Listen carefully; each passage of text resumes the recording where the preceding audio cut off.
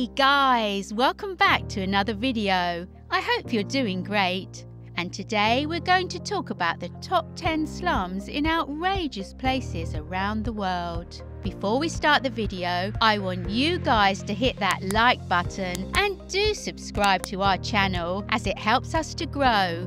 So, without any further ado, let's just get the video started. The United Nations defines slums as areas within a city lacking clean water, sanitation facilities, adequate living space, durable houses, and/or housing security. But while slums like Canada Real Galiana in Madrid or Rochina and Rio de Janeiro have a reputation for violence, addiction and poverty, slums can also be hives of industry and ambition. Here are some of the largest slums in the world and the challenges their residents face. Number 10. Orangi Town, Karachi, Pakistan. Orangi Town's population varies from 1.5 to 2.4 million. It is located in the biggest and largest city of Pakistan, Karachi. This cluster of 113 settlements on the outskirts of Karachi on Pakistan's west coast sprawls across some 8,000 acres and is home to at least 1.5 million people, though many estimates peg the total closer to 2.4 million.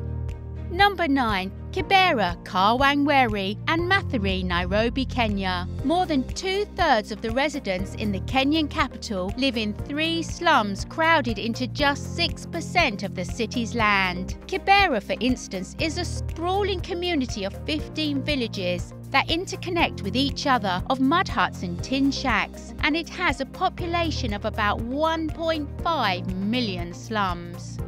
Number 8. Ciudad, Nezahualcoyotl, Neza, Mexico City. While some contend that Ciudad, Nezahualcoyotl, also known as Neza, has evolved from a slum into a suburb, the brick-and-mortar houses are scattered among impoverished shanties, and the neighborhood is considered extremely dangerous, even by drug war-plagued Mexico standards. Number 7. Dharavi, Mumbai.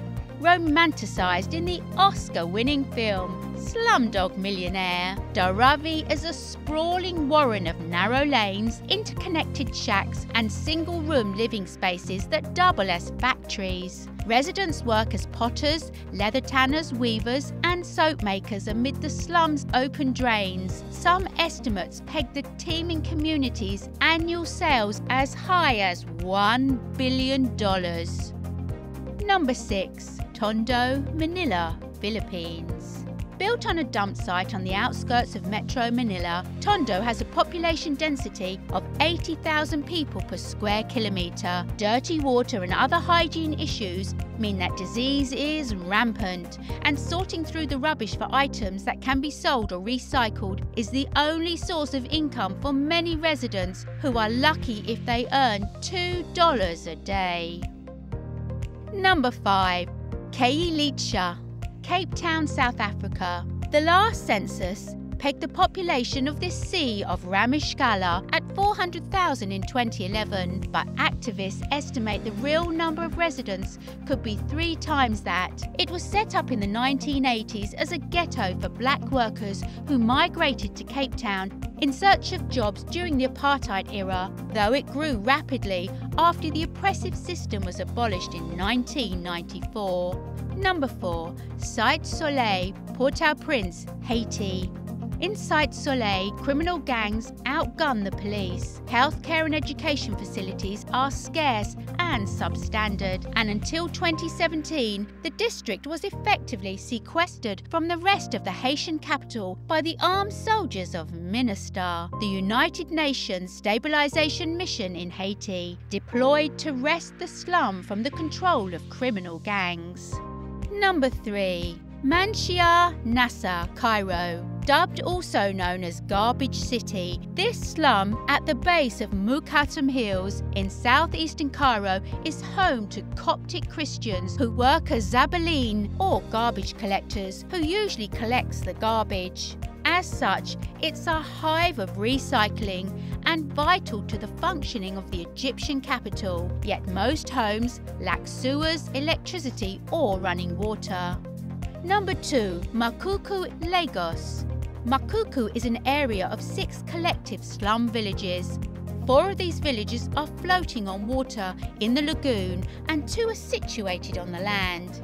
Issues that face this community include malnutrition, childbirth and diseases like malaria. Number 1. Kawangware, Nairobi, Kenya.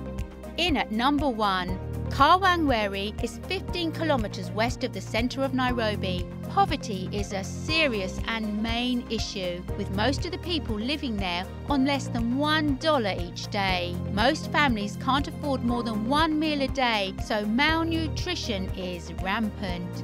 Disease, lack of clean water and lack of funds to afford education are also major problems. And that's it for today's video. I hope you all liked it, and I would love it if you guys hit that like button and smash that subscribe button. Till next time, goodbye.